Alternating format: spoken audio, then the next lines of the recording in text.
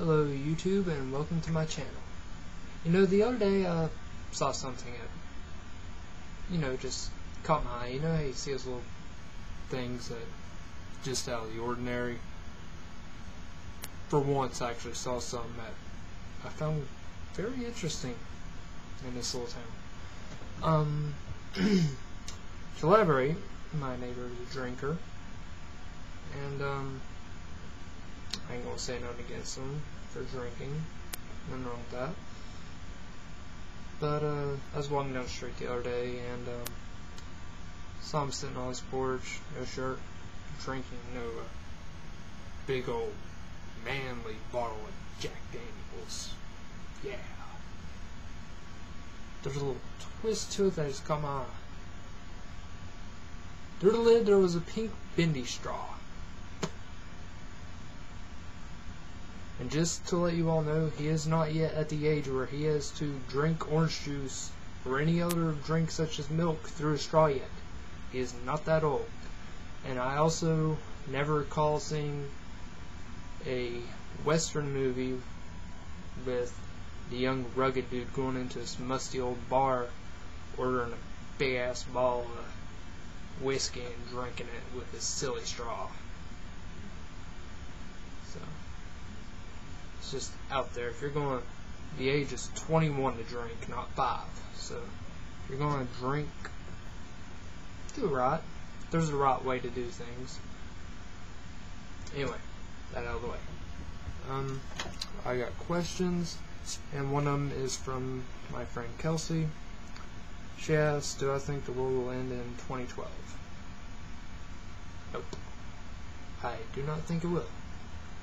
Because just about everything that's definite has an expiration date. Eggs, milk, yada yada. I don't see an expiration date on the Great Wall of China, and I don't see one written on the bomb of the world. And people don't get their expiration date till, well, they already had a tombstone, so that's the only way you know when you died. There ain't no definite expiration date.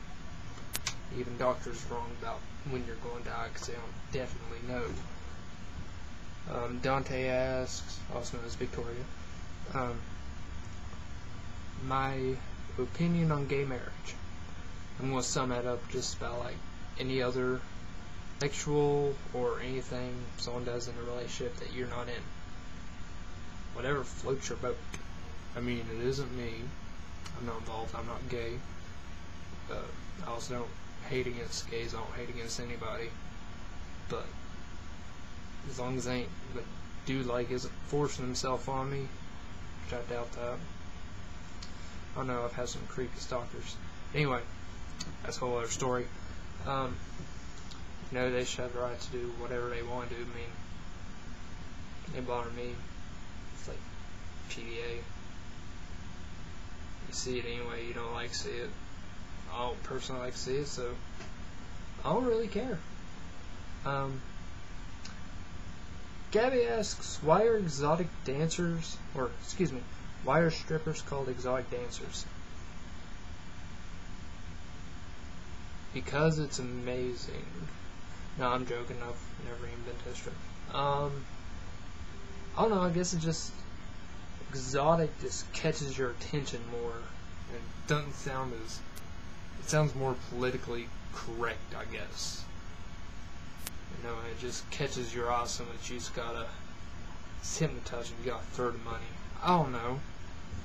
I'm guessing that's just how it is. More politically correct. Stephanie asked, why do stupid people say they're going to do something and not do it? You just answered your own question, Stephanie. Because they're stupid. Or they procrastinate, yada yada. Anyway, I guess that's all I really got to talk about for this vid. So, if y'all want any questions or anything for me to talk about, just send them to me and I'll answer them. If you don't want your name, I won't mention it. If you do want it mentioned, I will. Yada yada. And in the words of Mick Foley, have a nice day.